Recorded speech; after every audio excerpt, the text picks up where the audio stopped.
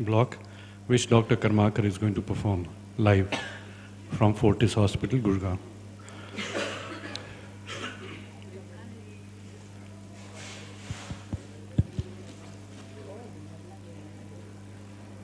Rani, we can't hear you.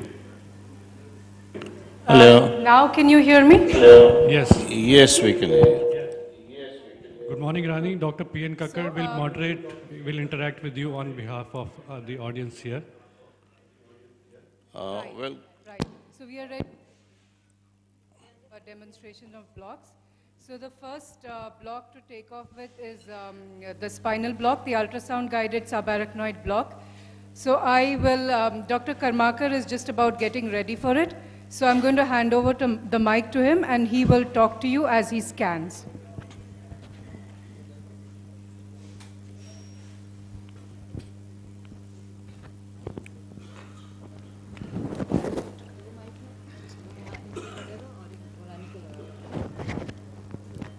Can you hear us? Yes, very loud and clear. Can you hear me? Okay, that's lovely. Now, from the audience perspective, everybody does spinal anesthesia every other day. What extra are you doing? They will like to know because you're going to do an ultrasound guided thing. So I will be happy if you go on giving your comments simultaneously.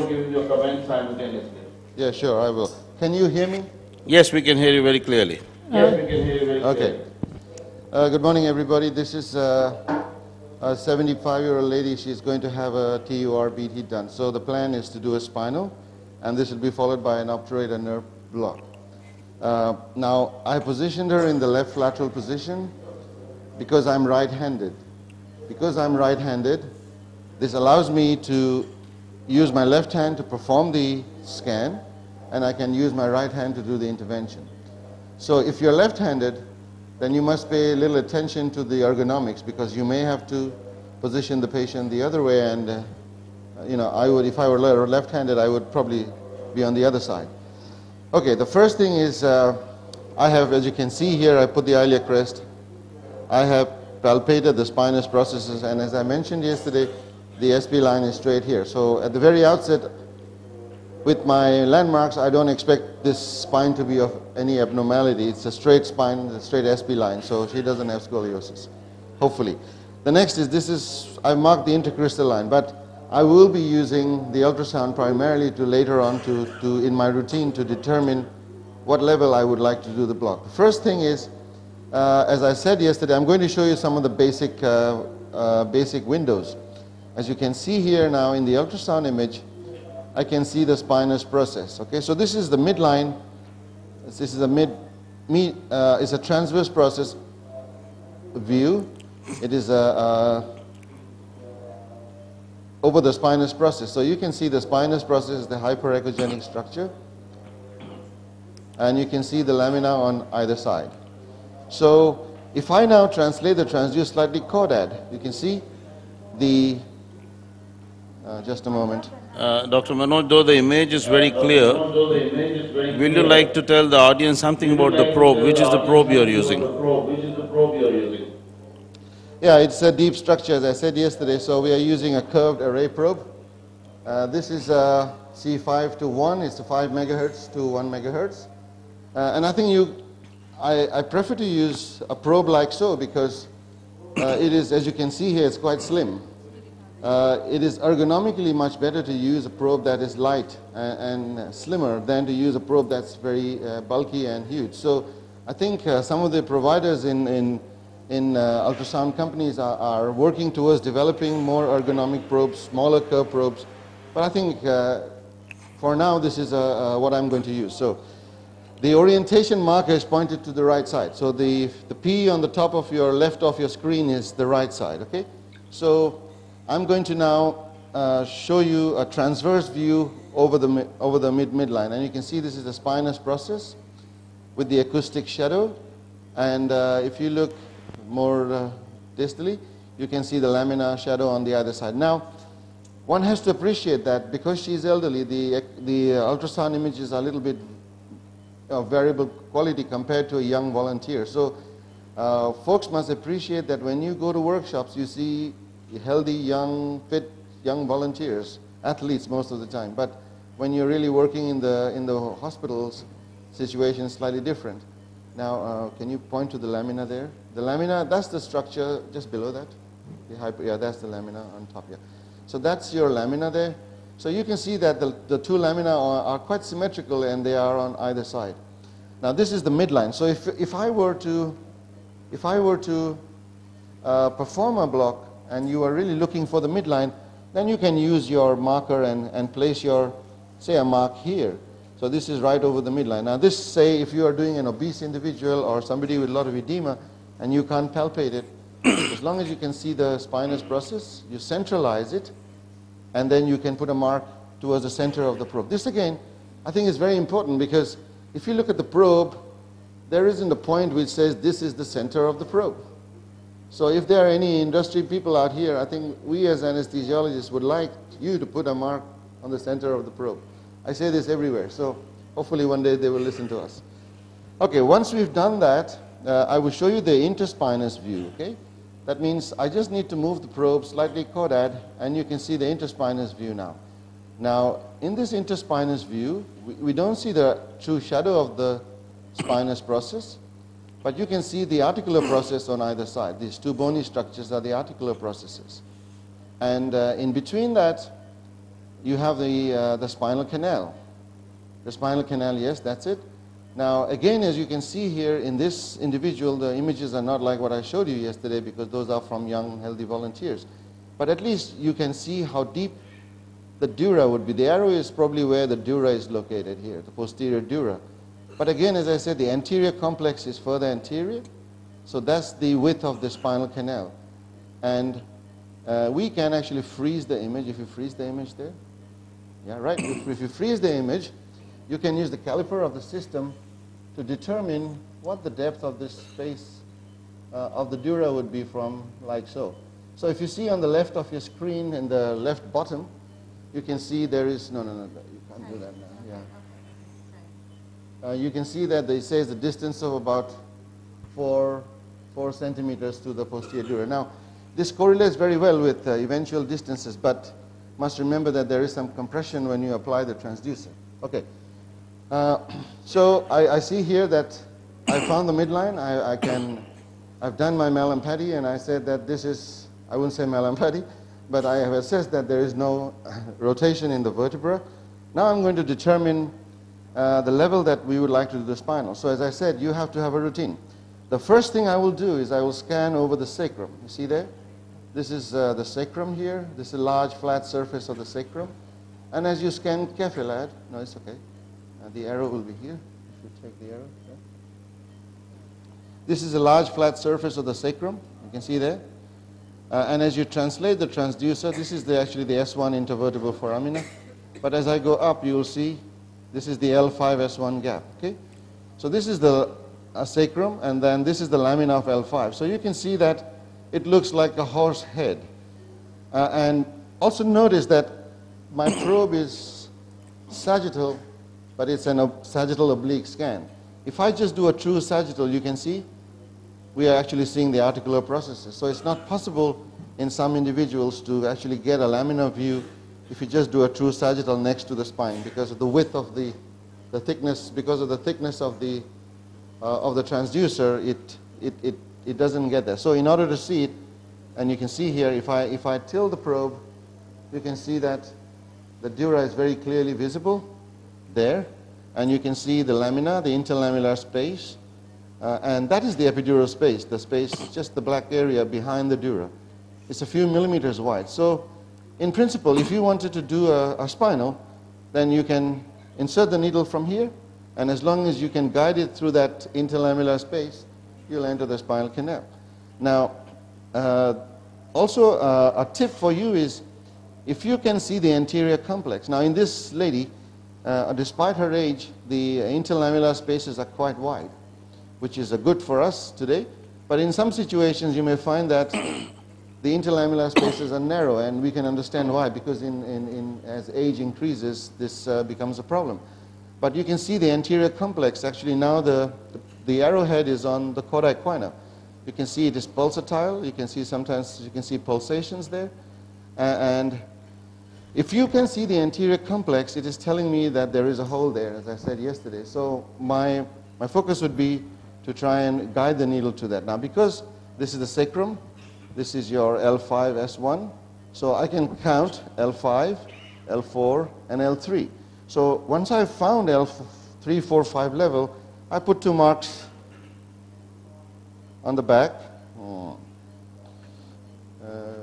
Which marker milega?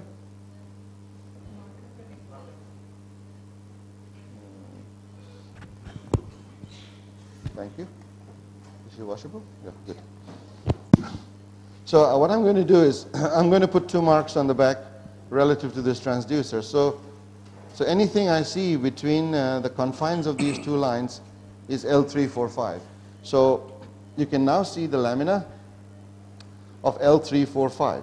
Now you can now choose which space to do the block or do the spinal intervention. As you can see here, L45 to me looks the best place to do it. Okay, so you can choose which space you're going to do it. So I'm going to do it through L45. Now this is I will try and show you a real-time intervention, but it is not really necessary to do real-time intervention. If you do a pre-procedural scan and you've got all this information in it, and then you can do a paramedian, you know there is evidence that it improves the success rate and so.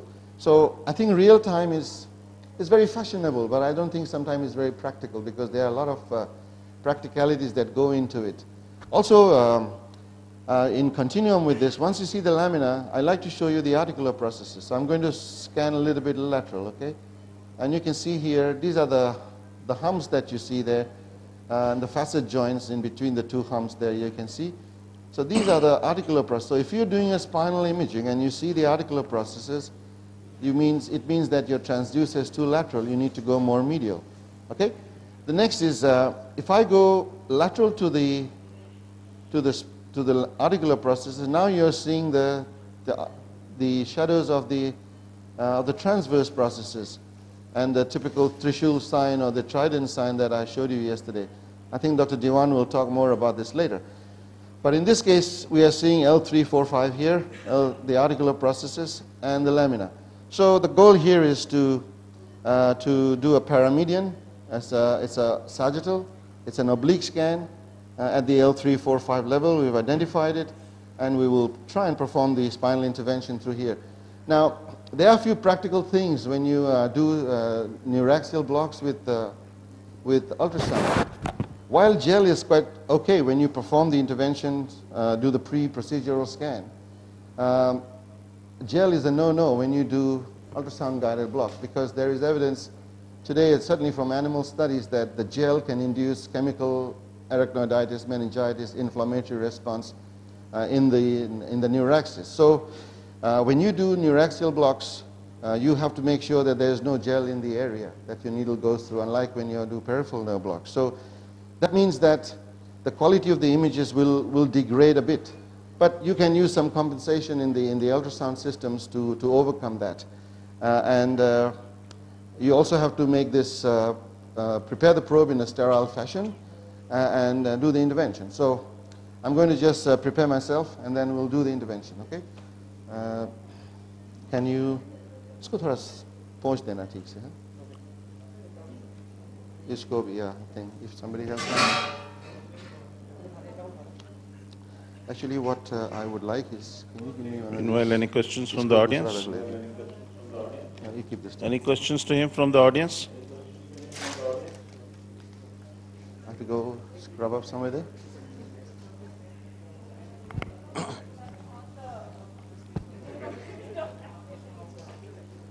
Thank you.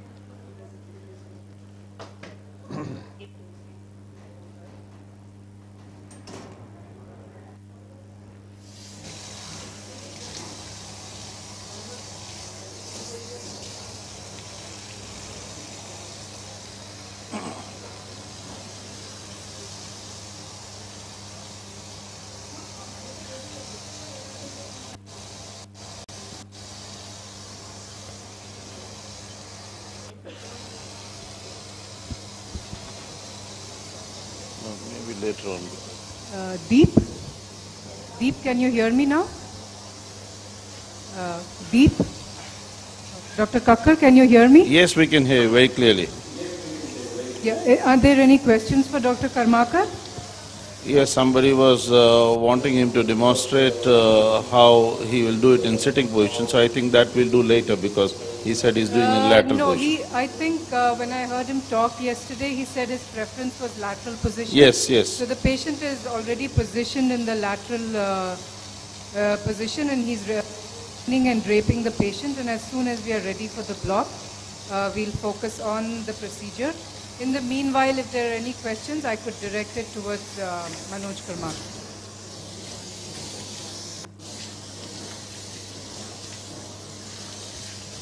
Hello. There is a question from the audience. They are asking, is it always possible to see the epidural space or no? I did not understand. What was that?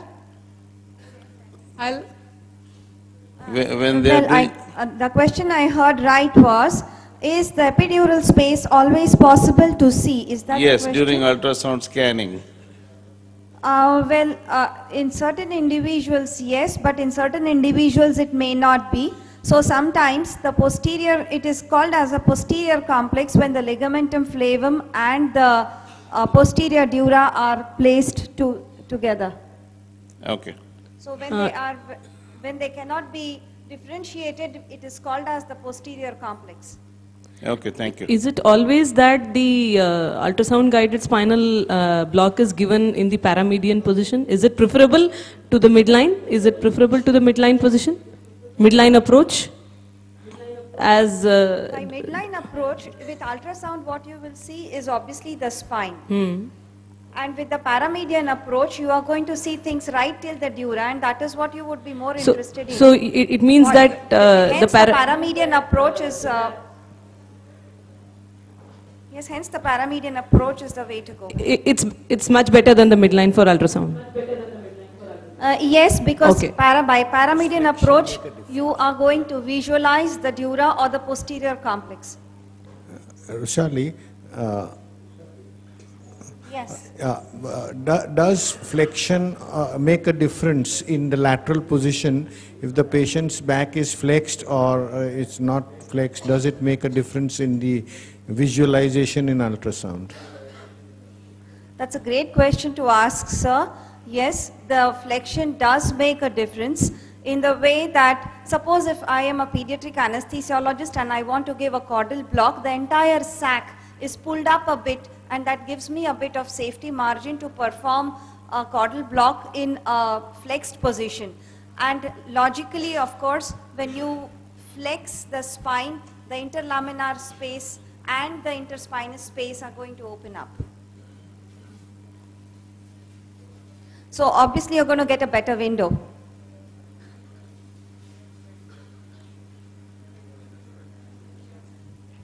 Yeah, but if you're How are you all finding the live work? Oh, it's pretty clear, very good, and we're enjoying talking to you. That's great. Roshali, continuing that So position- Dr. Om and Dr. Deep have really worked extremely hard with their entire team to make this happen.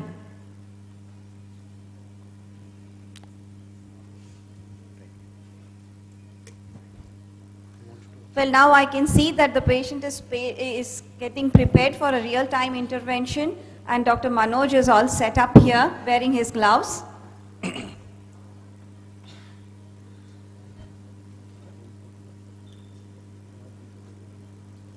Well, how was yesterday?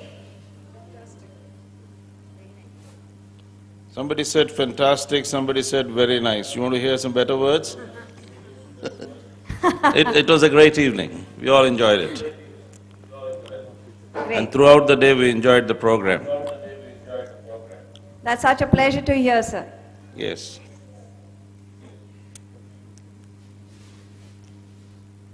So we give over to Dr. Karmakar now.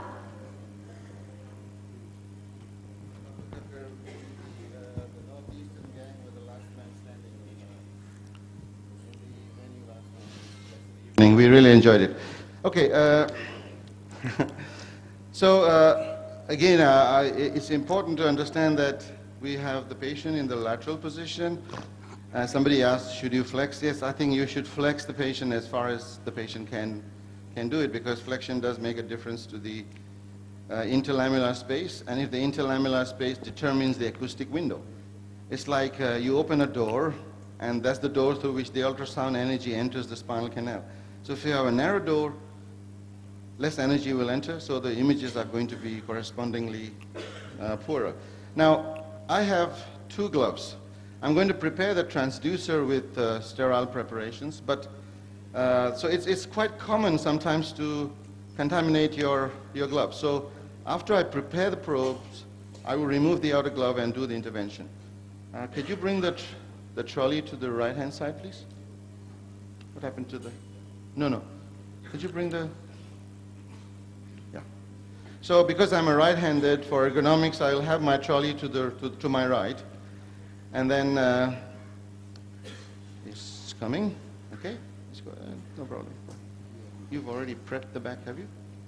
Prepped the back already? Yes, sir. Okay. So would you like to prepare the transducer for me? Oh, I don't need that. Okay, what we are going to do now is, can I have one more? Take it in. If you, Rani, can you hold it up? Yeah. So I'd like you to see, ladies and gentlemen. So what I'm going to, oh, just a moment.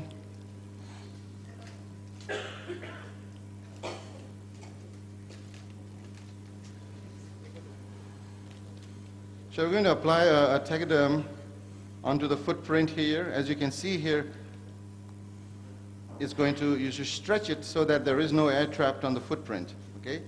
And then I'm going to remove these paper sleeves. Oops.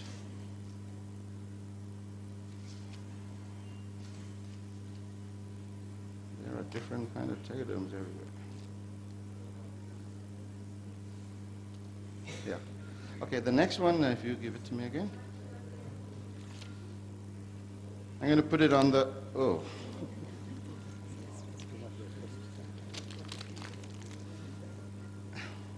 Actually, the tegaderms we use are quite stretchable.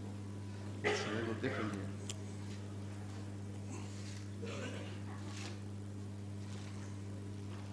Okay, be a little bit more gentle this time. No, just keep it upright, yeah.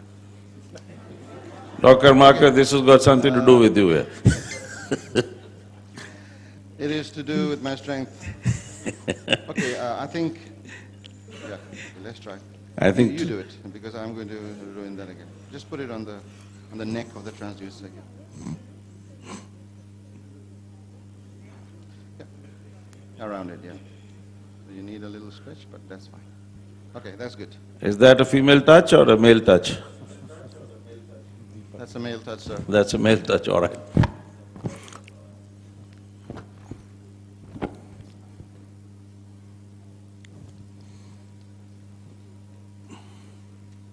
Okay, now, once we've done that, yeah, that's fine. Don't worry about it. Okay.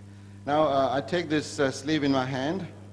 I'm going to put it into this, and then Rani can pull it away. Yeah, okay. And then we are more or less ready for it. Yeah. So, do you have a rubber band or something I can use here? No. Yeah, there's a rubber band here. So, there's a rubber band here, so you can do that. Okay, I'm going to put it across here. Now I'm going to remove this outer gloves so that, as I told you, it is something that one must pay a little bit of attention. Now the next thing is, I need a little pot, for saline. Because we can't use gel, we use saline as a coupling agent. So saline is going to be here. So there'll be no ultrasound gel for this procedure, certainly for the obturator nerve later on, but for this, we're just going to use... Okay, Sandeep, could you give me that introducer, please? Yeah. Just drop it here. Now, the size of the needle actually is important because if you use very fine needles, it's very difficult to see the needle in, even if you're doing in-plane interventions, especially with a low-frequency probe in this situation. So I'm going to try what do you normally use in your practice here? Spinal? What would you use in this? Okay, that's fine. Have you got it? Which is the size you are going to use? And what size of needle would you normally use here? 25 gauge. Okay. So 25 gauge, please. So I'm going to try a 25 gauge. Okay. Now, as I said, it may not be very easily visualized, but so I cooked something up from home. This is an introducer needle, and I'm sure the set may come. Yeah. But in any case, the introducer needle is a surrogate. It's a 22 gauge introducer needle. So this 22 gauge is probably better visualized than 25. So you could imagine I'm using this like a dart, okay? So I'm going to aim for the interlamellar space, and as I introduce this towards the interlamellar space, then after that, it is through this I will introduce the 25. So you may not see the 25 gauge needle as it goes through, but you will see some tissue movements, and eventually the final litmus test is to see the CSF efflux. So this set comes with one, so I would put it here. Can I have some saline here, please?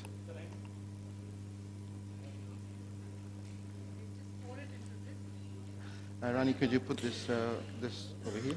So, Dr. Karmakar, anytime you are using spinal anesthesia, ultrasound guided, I understand you are always using an introducer needle? Or do you also give spinal ultrasound guided without an introducer needle? I think it is desirable to use an introducer needle because otherwise it's impossible to see very fine needles. Okay. So there is a tendency to use larger needles, like 22 gauge sometimes, which is sometimes justified in elderly people when you have difficulty. But I think the first effort or attempt should be with a 25 gauge spinal needle. If you have difficulty either accessing or getting CSF or accessing the space, then I would switch to a 22 gauge. But first efforts will be with 25 with an introducer needle. Now, having said that, and I will show you that the introducer needle is very important because this introducer needle actually shows you the path the needle is following, and this is the path through which the spinal needle will be introduced. So there are efforts in many quarters, like we are working with some companies to try and develop echogenic introducer needle. You can't produce echogenic spinal needles because it has to go through some rigorous testing about dural injuries and post-dural punctures, that sort of thing. The simplest thing would be to produce an introducer which is longer, but it has the echogenic etches in them, like your tap needles or other needles that are available. And you introduce this to the, close to the interlamellar space so that the eventual distance from there to the spinal canal or the thecal sac is reduced. But nevertheless, this is quite adequate. Which is the lignocaine for infiltration, please? So I have a little pot here, you can see. This galley pot has some normal saline, and I'm going to use this normal saline as the coupling agent here, and I will perform the intervention with this. So you must be quite generous with your saline. And notice that when I apply it, I do not put this gauze back here because it's possible to take skin contaminants and put it into this again. And if you are going to use loss of resistance, say if you're doing an epidural, you may take this saline and you may put skin commensal organisms into the epidural space. So this is an important and very important step where I said, I'm going to take this, I'm going to apply some saline and be liberal and put it on the back. And then I'm going to put it into the bin, okay? Now, as you will see here, I put the marks here, so I don't need to do the routine again. So I'm going to place my transducer relative to this mark. So, as you will see here, can you press this freeze button? Dr. Karmakar, there is a question regarding the length of the introducer needle. People are asking, can they have a longer introducer needle so that the distance from the needle tip, that's the introducer needle, to the dura is reduced? Here is the standard introducer needle that comes with the kit. And I think he just answered that question for you, that they are trying to develop longer echogenic introducer needles. Is that right, Dr. Karmakar? Well, just a moment. I will answer that question, but we have a little technical problem here. Because of the sleeve, you can see that it is attenuating the signal quite significantly. So I may have to modify this a little bit. I have already put the tegaderm, so I may cut this outer sleeve off, okay? Can I have a scissor, please? So you can see that it is attenuating the signal quite significantly, right? So it is not really appropriate because I have actually this cover is outside the tegaderm, so there are two layers, and I think this is causing this. So if I remove this, you will see the attenuation. I just need something sterile.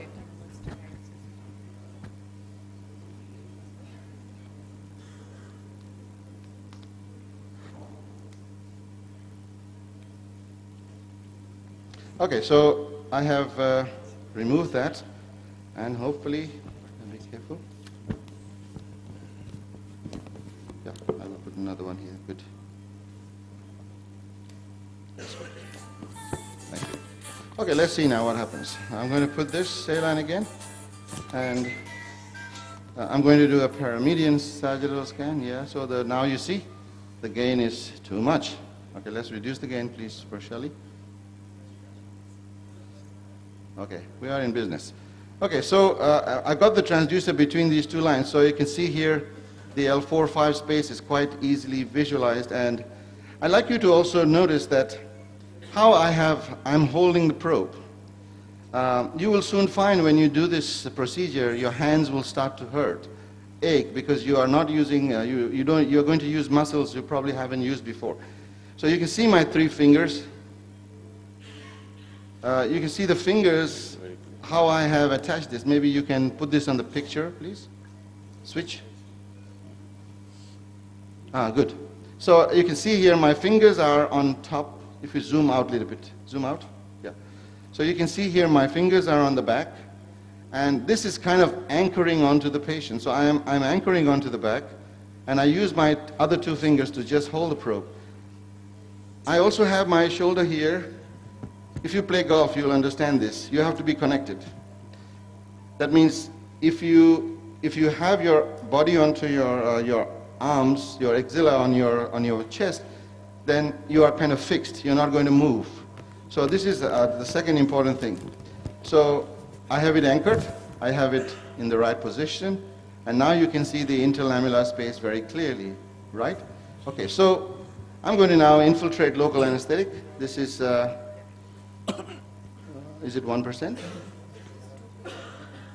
Okay, this is, I'm told this is 2% lidocaine, and we just use it for skin infiltration. Now, in Kopatana, that we're going to do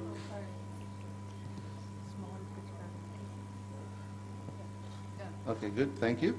So I'm going to infiltrate on the right, on the non-dependent side, obviously, but when you infiltrate, just don't do it blindly, because this is a very important opportune moment when you can use this to determine the angle of insertion. Okay, like you see here, actually I can infiltrate, and I can see some evidence of where my needle is heading.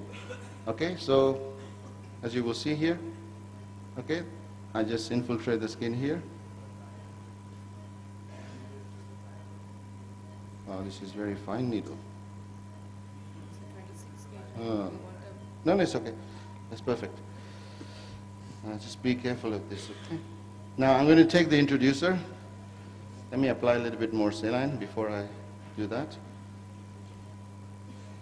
Okay, there we go. So I'm going to use the introducer needle, and I know where it is. Okay, so this is the space that we are looking for. You see there?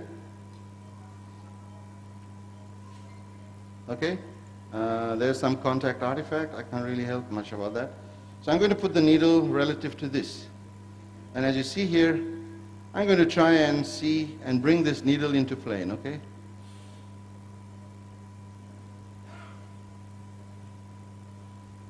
Because of the contact artifact, I can't really show you the...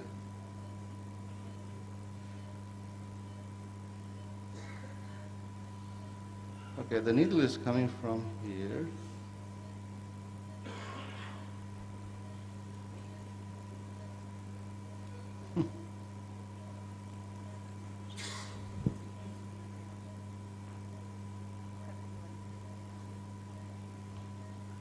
So my advice to you is, before you insert the needle, I'm trying to look under the skin. Can you see there? I'm trying to visualize the needle very close to the skin first. And after that, I will try and aim for the target that I want. So, you see, I'm jiggling it. I'm trying to find the optimal angle that I need to insert the needle.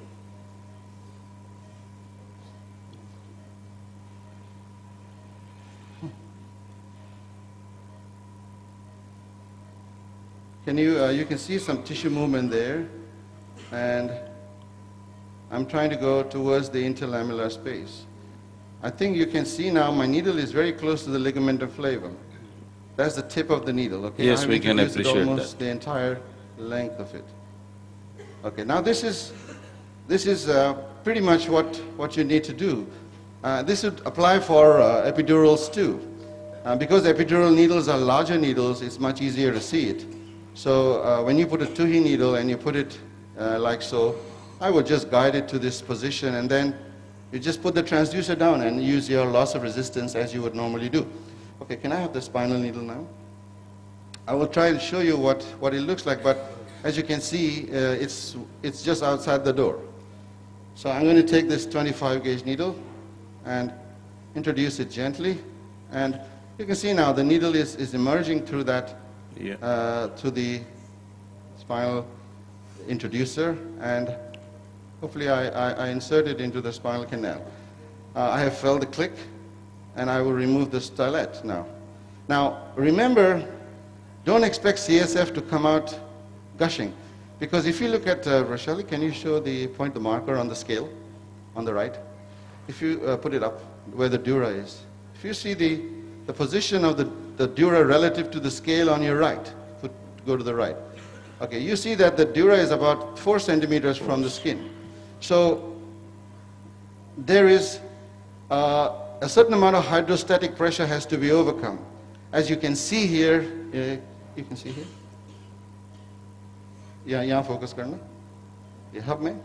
Needle me. You can see here there is a CSF is effluxing, but it is effluxing very slowly. Can you see that? This is because of the physical principle that your needle is approaching in the paramedian axis and it's coming at a height.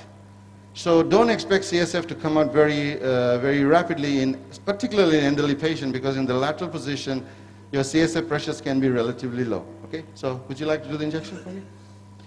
So you can see now the CSF has just emerged, and it's nearly taken a minute, as you can see here.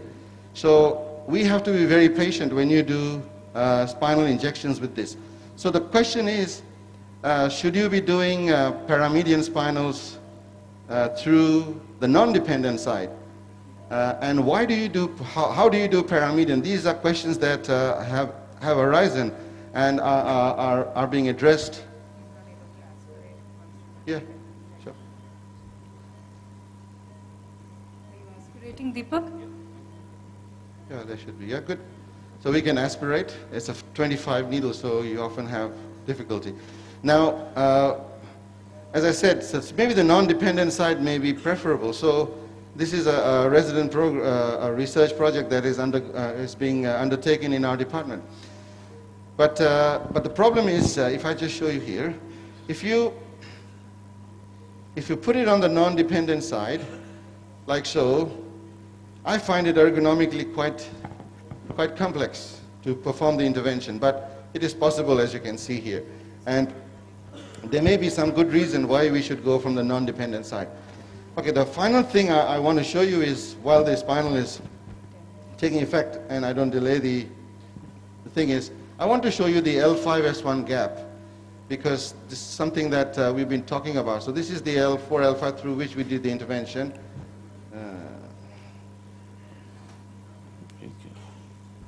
Some more saline, please, here. What is that fluid? Yeah, I won't.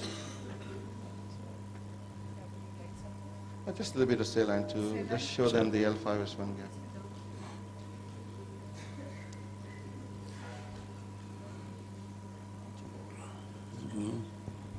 So I have a question for you. Would you not use the sterile gel that comes with the set? No. Okay. The gel is a no-no. The gel, the material or the content of the gel is not friendly with the meninges and the structures that lie underneath. So it will induce chemical reactions and possibly arachnoiditis and meningitis. So, okay, you can see here that in this lady there is, we see the L5, L4, L5, and as you go further distally, we can see the sacrum, which is here, and if you go further up, we should see the L5S1 gap, which is probably this area here. So, I don't want to delay it because you've got to do the other one. Yeah, it's a heavy solution. So we're going to turn the patient over, and we would do this. Lady has a CA bladder, and it is on the lateral wall. And we are going to be showing you an obturator nerve block in her. And Dr. Amjad Manyar would be the faculty who would be performing the block for you. So I'll have Dr. Amjad talk to you while Deepak preps the case. I can be the technician now. Can you hear me? Paisa bhi nahi tha. Can I get a screen for her before we start?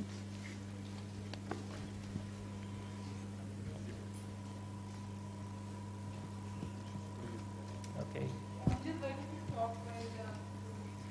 Yeah, am I audible? Yes, you are. All right, so you've seen a very nice demonstration of a spinal by Dr. Kamakar, but for this particular patient who is undergoing a bladder tumor resection, it may not be a complete anesthetic. The reason is she's got a tumor on the lateral wall of the bladder, and this lies in close proximity to the obturator nerve. Now, the resection is being done by electric currents, and there's always a possibility that the obturator nerve may be stimulated. This can lead to a phenomenon known as the obturator kick, and the patient could have a violent spasm of the adductor muscles during resection. This could lead to perforation of the bladder. So what we're trying to do is we're trying to give an obturator nerve block to ensure that this does not happen. Dr. Amjad, are you proceeding with the obturator nerve block without checking the level of spinal anesthesia? Dr. Amjad, are you with us? Out with that. Yeah, Dr. Rani here will check. It's at T10, is it? Yeah, it's already been checked apparently. It's T10 right now. So are you going to do an obturator nerve block from the point of view of demonstration? Or if you have a T10 level, you will still do an obturator block for a TURBT? I will still do the obturator block because what we're dealing with is a local stimulation. We're not, the spinal might be working and it might be very high also, but what the surgeon might wind up doing is doing a local stimulation of the nerve. And this will cause contractions, regardless of whether you're given a spinal. The only other alternative is to give a general anesthetic with a muscle relaxant to prevent this phenomenon. That's right. Can you have the legs? So you can see that the patient is in supine position. I'm going to ask someone to slightly abduct the leg. And the most important thing you actually do before you have this block done is to ensure you're blocking the correct side. You need to go through the ultrasound report and ensure which side the tumor is. In this particular lady, the tumor is on the right side. I've looked at the ultrasound scan myself. You can also confirm it with the surgeon that it is on the patient's right side. Can we get this off? Yeah. And legs to be straightened out. Just slightly, probably got, yeah. All right, we'll just. Yeah. Can I get a whole towel? Can you get a whole towel placed there? So we're going to be using a high frequency probe. And we're going to try to look for the obturator nerve. You just put it around here, the whole, okay. You can just put that. Now the obturator nerve is a branch of the lumbar plexus. It courses down beside the psoas muscle, enters the obturator canal, and once it's there, there's a division of the nerve that occurs. It divides into an anterior branch and a posterior branch. The anterior branch mainly supplies the adductor longus and the adductor brevis and the pectineus muscles, and the posterior branch will supply a bit of the brevis muscle occasionally, and mostly the adductor magnus muscle. So we require to block both these branches of the nerve to ensure that we achieve some level of safety for the patient and the surgeon.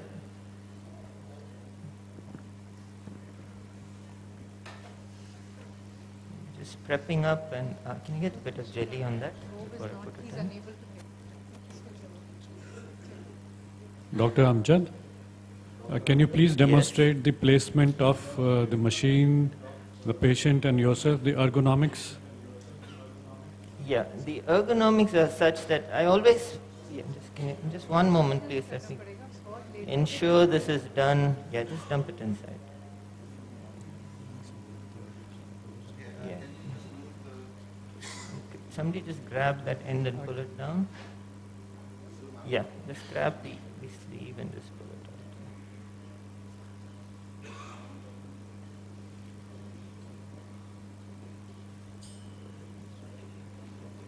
Yeah, so the patient is placed in supine position, and this is a sort of ergonomic pattern that I always follow for all blocks.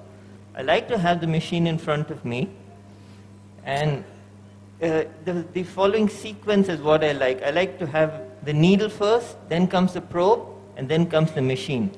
This allows me to have good control of the needle when I'm doing this sort of a block. Okay, so we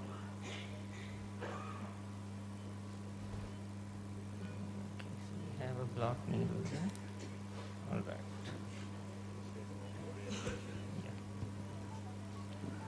Yeah. So you see the orientation marker? It's towards the right side of the patient and towards me. More jelly, please.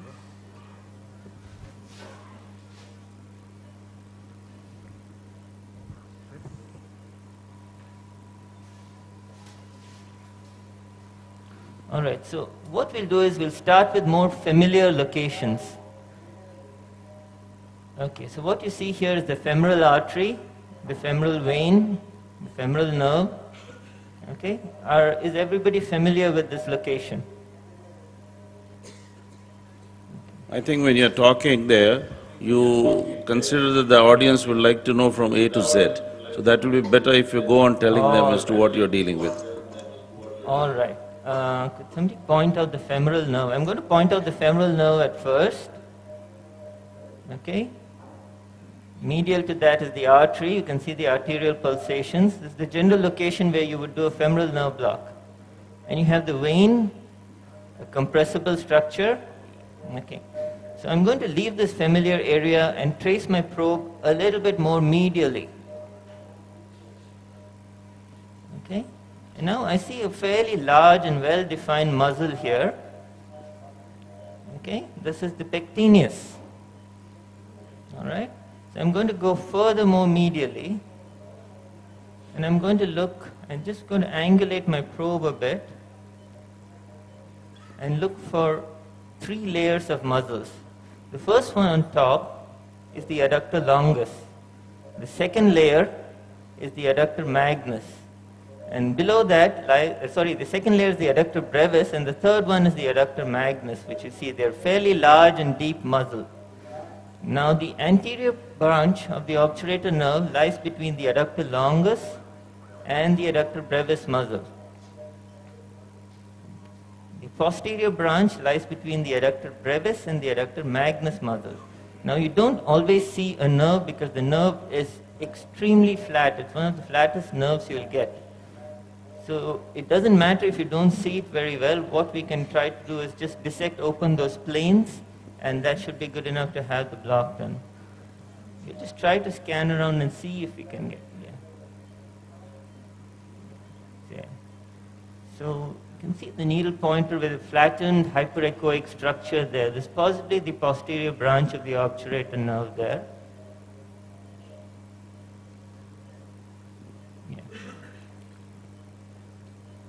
And right up there, you can see between the longus and the brevis, just at that junction, you see a hyperechoic, to the left.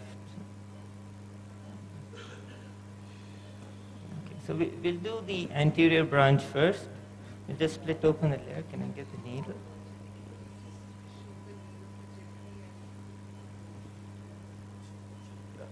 Okay, all right. So we're just going to get started with this block here.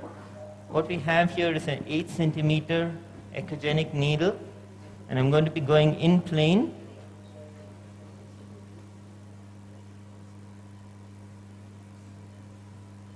Okay, so you see the needle coming there. I'm just targeting this hyperechoic structure over there. Can you get that? Aspirating. Okay, so I'm just going to split that layer open.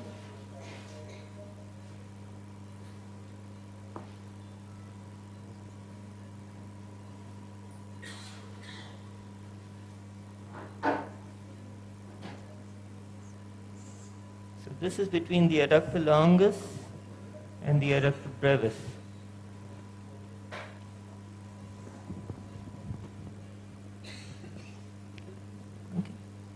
Once injected, you do see a bit of hyperechoic structure, a really tiny little thing there. It's possible that would be the nerve. All right, just about 5 or 8 mils of local anesthetic over there. Then we're going to look to target posterior branch.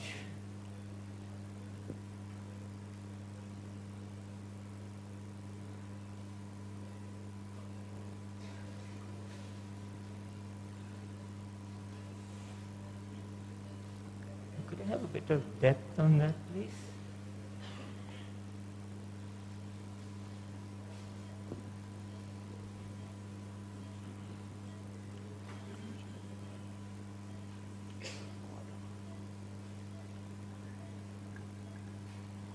Yeah, that looks a lot like it. So I'm going to target that structure where the needle is.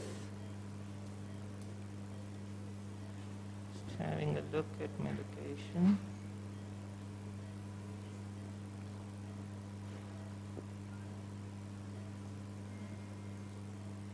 So you can see how the hyperechoic needle lights up, the echogenic needle. I'm just going to go there.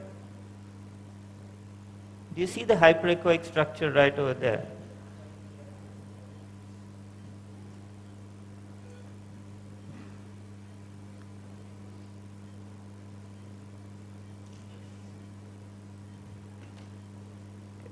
There you go. Local anesthetic around the nerve. I'm just going to go on to the other side. Okay, so I just got a message that I need to hurry up with this block. I'm just going to deposit the local anesthetic around there, and we're kind of done.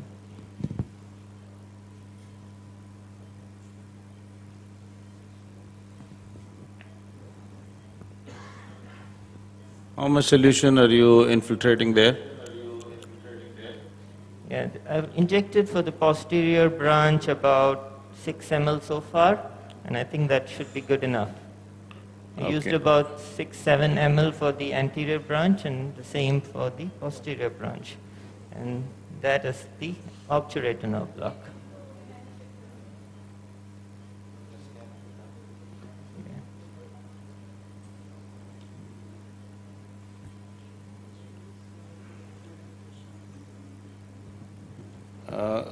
Dr. Amjad, can you once again show the probe position and the direction of the needle? Audience will like to go through it again. Just quickly you can demonstrate to them. Yeah. So you see me standing right here, all right? Probe follows me, and you have the machine there. So the sequence is the needle comes first, and I hold this concept for every block that I do. Needle first, probe second, machine third, okay? The needle entry is lateral to medial, similar to what you would do for a femoral nerve block. It's the same ergonomics as the femoral nerve block, just that the block is done a lot more medial, where the adductor muscles are.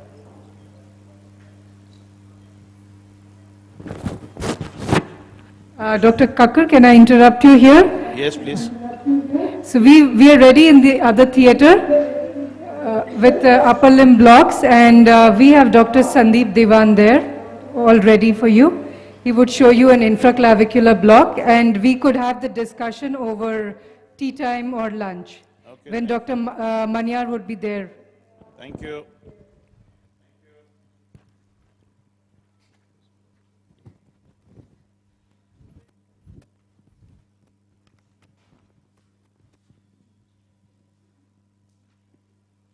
Dr. Kakkar?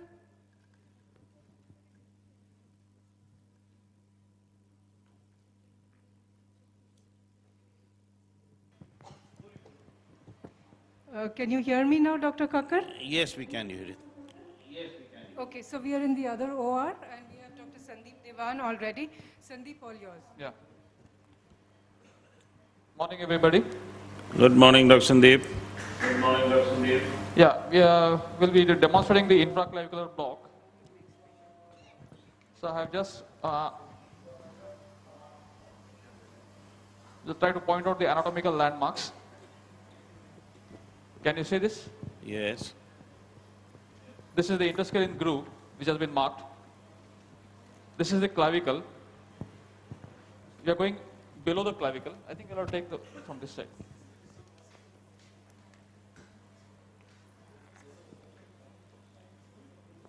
It's just getting the things in the right place, the camera in the right place. Okay. So this is the clavicle. This is the coracoid process. And this is the anatomical landmark for the infraclavicular block, which is around 1.5 to 2 centimeters medial and inferior to the coracoid process. So the brachial plexus, which starts from the roots, then the trunks, and the divisions in the supraclavicular area, it passes through this line. If you join the C6 tubercle, the midpoint of the clavicle, and the axillary artery, they form what is called as the brachial line. So anything along this, you can place your needles for the interscalene, for the supraclavicular, the infraclavicular, and the axillary. This is one which we are going to show with the neurostimulation. So this is a needle which we use. This is a 50 mm stimulating needle, where the tip is uncovered with the sheath, while the rest is all covered with the insulating sheath. Just if you can tell them the position of the arm before you proceed. Yeah, that's what we are coming to. Now, the patient is supine with the head turned towards the opposite side, and the forearm always lies on the abdomen. The forearm always lies on the abdomen in this particular block. So you need not go for the external rotation and abduction what you do in axillary. Now, when you insert your needle at this point, it goes through two muscles, that is the pec major and the pec minor. You always see for two pops when you enter into the, just beyond the pectoralis minor fascia, where you come across the lateral cord. So you ignore the contractions of the lateral cord and try to pinpoint at the posterior cord or the medial cord. So I will just infiltrate at this point. You'll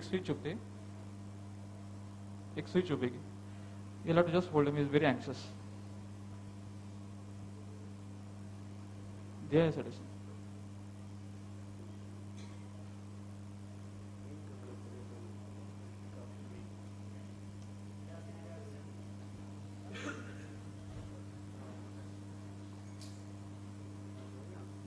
Okay. So the needle enters at this point, and it goes vertically through the two fascias. Yeah. Then we switch on our PNS. This is Stimiplex HNS 12.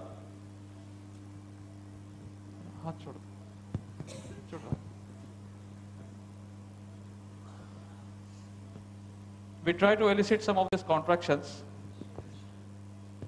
These are actually the shoulder contractions, which need to be ignored.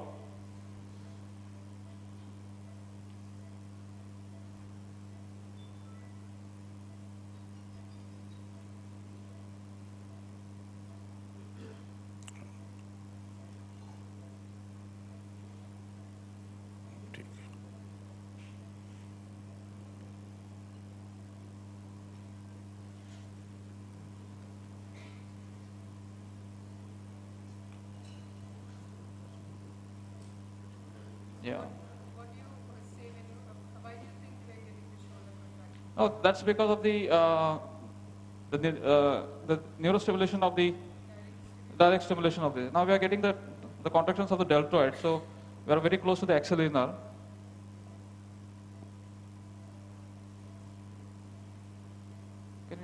plain, not the HNS.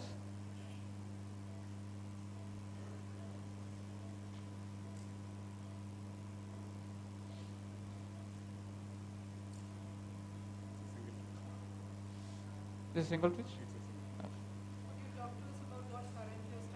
Yeah, we start with usually 1 milliamperes or maybe 1.5 milliamperes, and then we go ahead with the, yeah. This is actually the lateral cord stimulation, that is the musculocutaneous. Can you ask him to spread the fingers? Can you just hold his hand like this? Now this is 1.6 actually. So you're getting both the lateral cord as well as the medial cord. And now as you go still further, you are now getting the medial cord stimulation. You can get the flexion of the wrist as well as the flexion of the metacarpophalangeal joints. Okay? When you move your needle a bit more cephalad, you're getting the lateral cord stimulation. And yeah. So as you progress your needle towards the medial cord now, you will see there is more flexion of the medial cord. There is flexion of the flexion of the metacarpophalangeal and the wrist joint. You can cut down the current now. One has to hold the hand. One has to hold the hand. Yeah. Ask somebody to always hold the hand so that it gets more stabilized. And as you go still further, you'll find that there is only flexion now. You have to ignore all the contractions of the lateral cord which causes